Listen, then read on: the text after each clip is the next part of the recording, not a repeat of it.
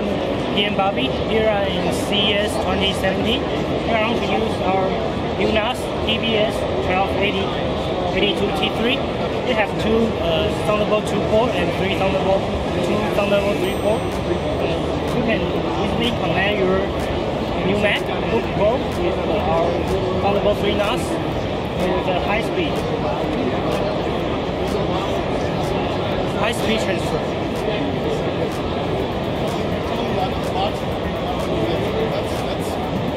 There are also some scenarios for the video editing usage.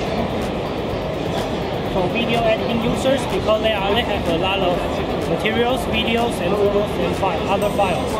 So they just put all of them into the NAS and use the Final Cut Pro to directly down the NAS share folder and edit the file on the NAS. And after they finish, they also can export to our NAS directly, so they don't need to put any files on the NAS, so on the Mac. So we will not waste any space in the Mac.